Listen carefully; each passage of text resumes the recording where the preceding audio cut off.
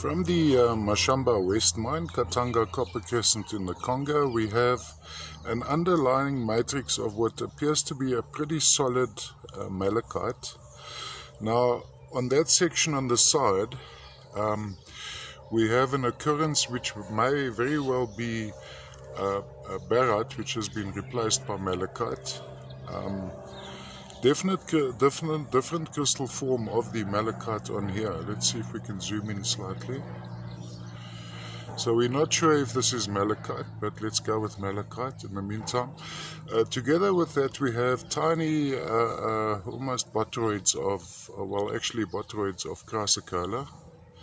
Let me just see if we can get some light. This is a pretty accurate indication of color. Specimen can be displayed all the way around. It's actually got a totally different display on this side. Lovely fruity section there, so we could have it like that, showing off that whole crystalline section over there. See how close we can zoom in on this one. Let's go in like that.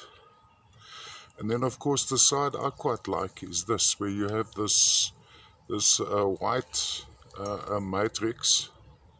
Well, this white with the little green malachite sitting on top of it. Lovely, almost a little artwork, little painting. All from Mashamba West, Katanga Copper Crescent in the Congo, Mashamba West Mine.